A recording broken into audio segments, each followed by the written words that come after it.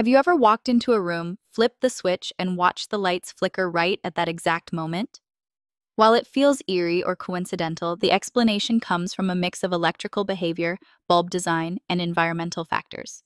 Many types of bulbs, especially fluorescents and LEDs, draw a surge of power when they first turn on. If the wiring is older, the connection loose, or the voltage inconsistent, that initial surge can cause a brief flicker. Sometimes the bulb's filament or internal components are worn out, so the light struggles for a moment before stabilizing. Temperature also plays a major role.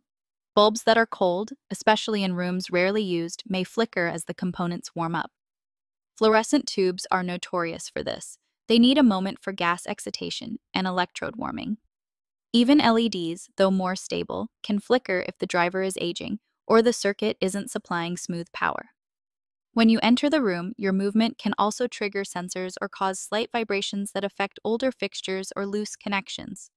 Houses naturally undergo small shifts, and footsteps can cause subtle electrical contact changes in worn-out switches or sockets. Moisture, humidity, or dust in unused rooms can interfere with electrical connections, making flickering more common when the lights haven't been on for a while.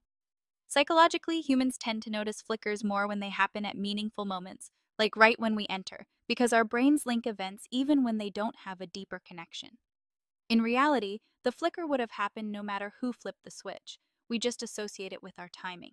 So when a light flickers as you walk in, it's not reacting to you. It's responding to electrical stress, temperature changes, aging components, or a momentary power fluctuation. The timing feels uncanny, but the cause is entirely physical, predictable, and surprisingly common in everyday household wiring and lighting.